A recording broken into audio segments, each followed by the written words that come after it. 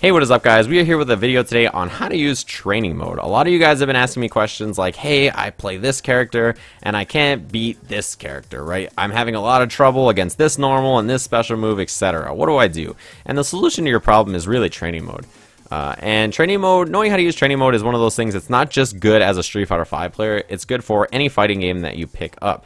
So one of these problems that I was having was how to punish Karin sweep with Ryu. I was like, I don't know how to do this. So I thought I would walk you guys through how I figured out how to punish Karin sweep with Ryu. And all this is just a lesson on how to use training mode pretty much, right? So what I did was I set Karin to do sweep and then block, right? That's all I wanted to do. Now the problem I was having was trying to punish this when I block it at about this range here. Because I was trying all my different normals, my crouching medium kick, my sweep, I even tried stuff like crouching medium punch, and even I tried standing heavy punch, and none of those reached. So I was like, what do I do if I block that normal from so far away? I even tried standing medium kick, which is really far as well, and you know, no dice. So I'm like, what am I supposed to do there? That's obviously a really funky situation to figure out in a match. Now that's what training mode's so great for, is that you have time to come in here and try all the different things you want to do. Now obviously if I block this sweep from like this range up close, it's way easier to punish. But at that max distance, I was having trouble figuring out what I'm supposed to do. But I tried a bunch of different normals, and I found out that standing light kick works. I also found out that crouching jab works, but crouching jab doesn't lead to as much, so it's not as good of a solution. But standing light kick, I found out, is the business. It's a really good button here, and I would have never thought of that if it wasn't for training mode. So here's some of the stuff I found out about standing light kick. Standing light kick and a fireball does not combo. But your opponent's got to deal with that, right? You get some chip there. If you do EX Fireball, however, it does combo, which is pretty great. It's actually gives you a knockdown, and you can spend some meter there. But if you're saving that for super, obviously, maybe you don't want to use the EX there. I tried standing light kick into a few other things, including uppercut. None of the versions of uppercut worked. They just whiffed every time. I tried the same thing with Tatsu, and when I did Tatsu didn't work either. But I did find out that EX Tatsu works, which is pretty great. It sucks Rin just like that. So I was a fan of that. That's good too. So now I have two solutions. Both of them cost meter, but again, training mode. That's what's so important about this, right? Now I have answers that I previously didn't have at all. So we've got that. I wanted to figure out stuff that I can do without spending meter. What can I do to avoid spending that EX bar to get the punish, right? If I want to save my meter if I don't have any.